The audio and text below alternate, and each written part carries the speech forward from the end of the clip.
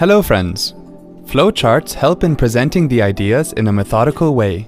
You can create a flowchart in a Microsoft Excel 2010 worksheet in a few easy steps. Here's how to do it.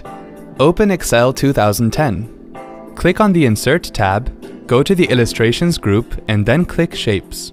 Select any shape in the flowchart section. Create the shape in the worksheet by clicking and dragging the mouse.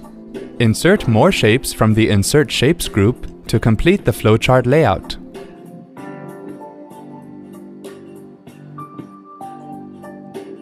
Select the desired shapes and align them by pressing the Ctrl key on your keyboard.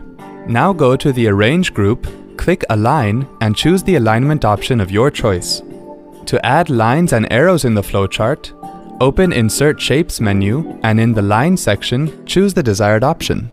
You can create the shape by clicking and dragging the mouse. Repeat the process to create more lines or arrow shapes in the flowchart.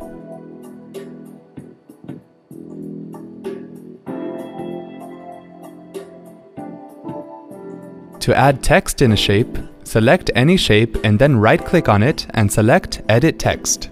Now type the required text in the selected shape. Repeat the process to type text in other shapes of the flowchart.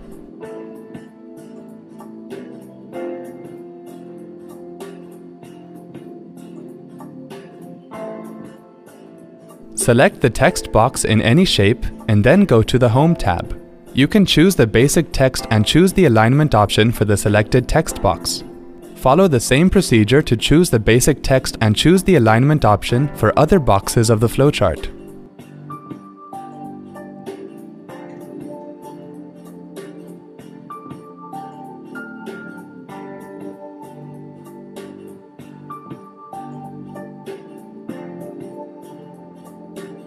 To change the style of shapes in the flowchart, select the shape and then click on the Format tab. Open the Shape Styles menu and then choose the option of your choice. Repeat the process to change the style of other shapes in the flowchart.